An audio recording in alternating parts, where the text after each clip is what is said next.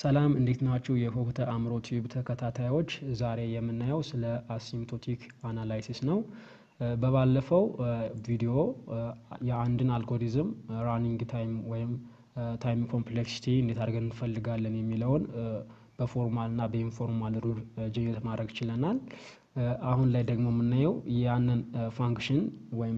ኮምፕሌክሲቲ ካወጣን በኋላ የዛ ፋንክሽን ቢሄቪየሩ ምንድነው የሚለውን ነው የምናየው አንድ t of n የሚባል ፋንክሽን ቢኖርና ይሄ ፋንክሽን ኢንፑቱ ሲጨምር ፋንክሽን ይጨምራል አይጨምርም ወይስ ይቀንሳል አይቀንስም የሚለውን አናላይዝ እናደርጋለን ማለት ነው እንደ አጠቃላይ አሲምፕቶቲክ አናላይሲስ ማለት how the running time of an algorithm increases when the input size of also increases ምንድነው ኢንፑቱ በጨመረ ቁጥር ፋንክሽን ወይም ራኒንግ ታይሙ ይጨምራል ወይስ ይቀንሳል የሚለውን ኮንሰርን ያደርጋል ማለት ነው አሲምፕቶቲክ አናላይሲስ asymptotic analysis በመጠቀም የአንድን አልጎሪዝም ቤስት ኬዝ ወረስት ኬዝ and average case ምን ማድረግ እንችላለን ማወቅ እንችላለን ማለት ነው ቤስት ኬዝ ስንል assume አንድ ኤግዛምፕል እናንሳ እዚህ ጋር አንድ ሰው ከአዲስ አበባ አስመራ መሄድ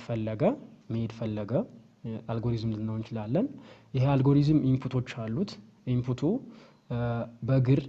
መሄድ ሊሆን ይችላል መኪና ሊሆን ይችላል ወይም ኤርፕሌን ሊሆን ይችላል ስለዚህ እነዚህ ሶስቱ ምንድናቸው ኢንፑት ቱ the given algorithm ነው ለአሁን አዲስ አበባ አስመራ ለሚሄደው አልጎሪዝም ኢንፑት ናቸው ማለት ነው ቤስት ኬዝ ማለት ምንድነው ስራውን ለመጨረስ አጭር ሰዓት ሲፈጅበት ማለት ነው whereas worst case ረጅም ሰዓት ሲፈጅበት ነው average case ደግሞ ምንለው መካከለኛ ሰዓት ሲጨርስ ወይም ሲፈጅበት ነው ስለዚህ በእኛ ምሳሌ ላይ ቤስት ኬዝ ማለት ከአዲስ አበባ አስመራ ሲሄድ ፕሌን ወይም ኤርፕሌን ሲጠቀም ያ ሰው ቶሎ ይደርሳል ማለት ነው ቤስት ኬዝ ኦፍ ዘ አልጎሪዝም ኢዝ ፕሌን ማለት ነው ወረስት ኬዝ ምንለው ኢንፑቱ የሰውየው ኢንፑት እግር ቢሆን በእግሩ ቢሄድ ወረስት ኬዝ ነው እንለዋለን ማለት ነው አቨሬጅ ኬዝ ምንለው ደግሞ መኪና ቢጠቀም መኪና ማለት ከፕሌን ስፒድ ያንሳል ከሰው ስፒድ ደግሞ ይጨምራል መሃል ላይ ነው ያለው መካከል ምንለው ለዛ ነው መካከል ረጅምና አጭር ሚሉት ልታሰምሩባቸው ይገባል ወደ ኮምፒውተር ሳይንስ ኤሪያ ስናመጣው ወይም ኮንሴፕት ስናመጣው አንድ ፋንክሽን t of n የተባለ ፋንክሽን is equal to 3n plus 3 ሊሆን ይችላል እንግዲህ ራኒንግ ታይሙ ይሄ ቢሆን ስለዚህ የዚህን ግራፍን ስላለን xyz አክሲስ ስላን x ላይ ኢንፑቱን እናስቀምጣለን ወይም n ን y ላይ ደግሞ t of n ይቀመጣል ማለት ነው ፋንክሽናችን t of n ስለዚህ የዚህን ግራፍ እንስለዋለን ላይክ እንደዚህ ሊሆን ይችላል የዚህ ቤስት ኬዝ የዚህ ፋንክሽን ወይም የዚህ ታይም ኮምፕሌክሲቲ ቤስት ኬዝ ምንለው n-ናችን አንድ ሲሆን እዚች ላይ n-ናችን አንድ ሆነ ማለት ትንሽ ሰዓት ነው ወይም ፋንክሽናችን ትንሽ ነው እዚህ ጋር አንድ ላይ ያለ ይሆናል ማለት ነው ወረስት ኬዝ ምንለው n-ናችን እዚህ ጋር 100 ቢሆን የመጨረሻው 100 3 ሲባዛ በ100 ሲደመር 3 እዚህ ጋር ሊሆን ይችላል ስለዚህ ወረስት ኬዙ 100 ነው ማለት ነው አቨሬጅ ኬዙ ደግሞ በአንድና በመካከል ላይ ያለ ነው ማለት ነው ይሄንን አናላይዝ ለማድረግ ይጠቅመናል ማለት ነው አሲምፕቶቲክ አናላይሲስ ማድረጋችን የአንድን አልጎሪዝም ቤስት ኬዝ ወረስት ኬዝ እና አቨሬጅ ኬዝ ለማወቅ ይጠቅመናል ማለት ነው ይሄ ብቻ አይደለም በተጨማሪም asymptotic analysis is also used to check whether two or more algorithms are on the same class or not የሚለውን ማወቅ እንችላለን ማለት ነው ሁለት አልጎሪዝም ቢኖሩ t of n is equal to n እና t of n is equal to 5n እነዚህ ሁለቱ ሪሌት ይሆናሉ ወይስ አይደለም የሚለውን ይመልስልናል ሌላ ፋንክሽን ብንጨምር t of n ሌላ n ስኩዌር ብንል n ስኩዌር ብንል ስለዚህ ሶስቱ ፋንክሽኖች ሲሚላር ቢሄቪየር አላችሁ ይላችሁ የሚለውንም ለአናላይዝ ለማድረግ ይጠቅመናል ማለት ነው አሲምፕቶቲክ አናላይሲስ አንድ ምሳሌ ብናይ ምሳሌ እንውሰድና assume problem p የተባለ ፕሮብሌም ቢኖርና ይሄንን p ሶልቭ ለማድረግ የምንከተላቸው ስቴፖች ወይም አልጎሪዝሞች ሶስት አልጎሪዝም ይኖሩና አማራጮች ማለት ነው let's say አልጎሪዝም 1 አልጎሪዝም 2 እና አልጎሪዝም 3 ብለን ብንወስዳቸው እነዚህ ሁሉም የራሳቸው የሆነ ታይም ኮምፕሌክሲቲ ቢኖራቸው let's say አልጎሪዝም 1 t of n is equal to n times ቢሆን አልጎሪዝም 2 5n ሊሆን ይችላል አልጎሪዝም 3 ደግሞ በn ስኩዌር ራን የሚሆን ቢሆኑ እንግዲህ ይህንን ፕሮብሌም ሶልቭ ለማድረግ እነዚህን ታይም ኮምፕሌክሲቲ ይወስዳል በአልጎሪዝም 1 ይህን ያህል በአልጎሪዝም 2 5n በአልጎሪዝም 3 n ስኩዌር አሁን ኢንፑታችን ጋር ነው ኮንሰርን ያደረግን ያለው ኢንፑታችን 1 ቢሆን let's say our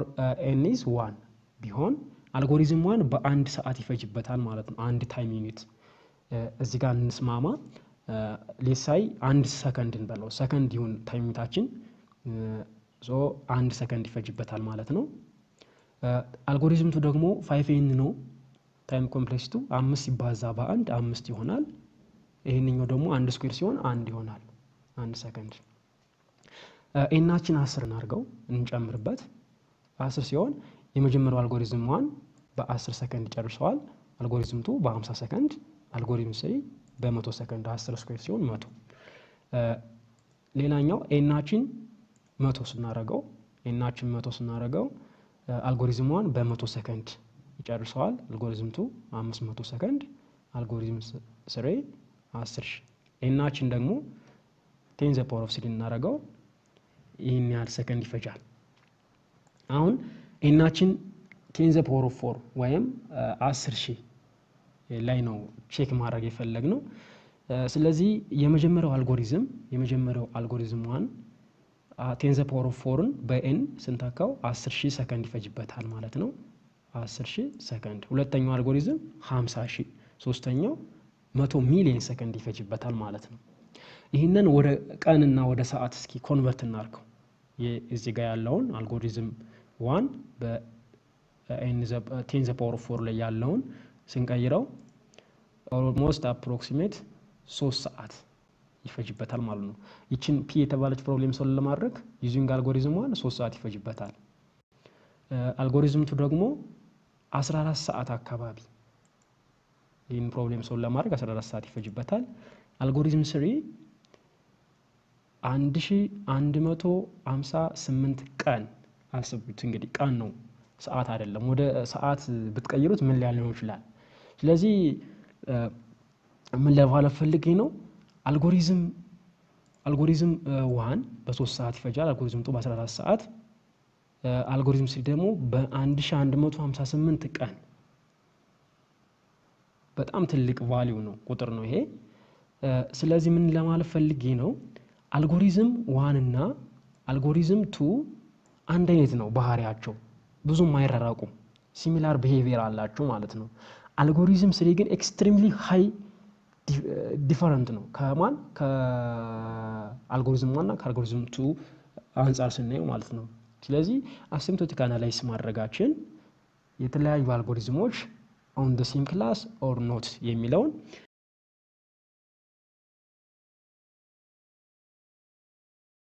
በመቀጠል የምናየው ስለ አሲምፕቶቲክ ኖቴሽን ነው እንግዲህ አሲምፕቶቲክ አናላይሲስን በአሲምፕቶቲክ ኖቴሽን ካልገለጽነው ዲፊካልት ይሆንብናል ማለት ነው ስለዚህ ስለ አሲምፕቶቲክ ኖቴሽን ማወቅ ይኖርብናል ማለት ነው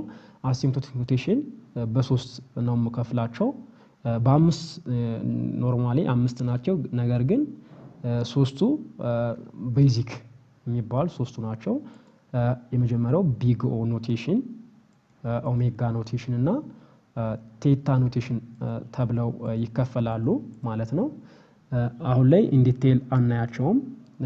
ቢግ ኦ ማለት it expresses the upper bound of a function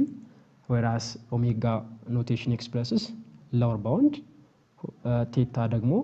both the upper bound and the lower bound of function express ያደርጋሉ ማለት ነው ስለዚህ እነዚህ ኖቴሽኖች ናቸው used to express the asymptotic behavior of a given function ያንድን ፋንክሽን አሲምፕቶቲክ ቢሄቪየሩን የሚገልጹልን ናቸው። ኢን ዲቴይል በደንብ የምናወራ በኔክስት ቪዲዮ ነው ማለት ነው። ለዛሬ እዚህ ጋር ጨርሻለሁ። ስለተከታተላችሁኝ አመሰግናለሁ። ቻው ሰላም።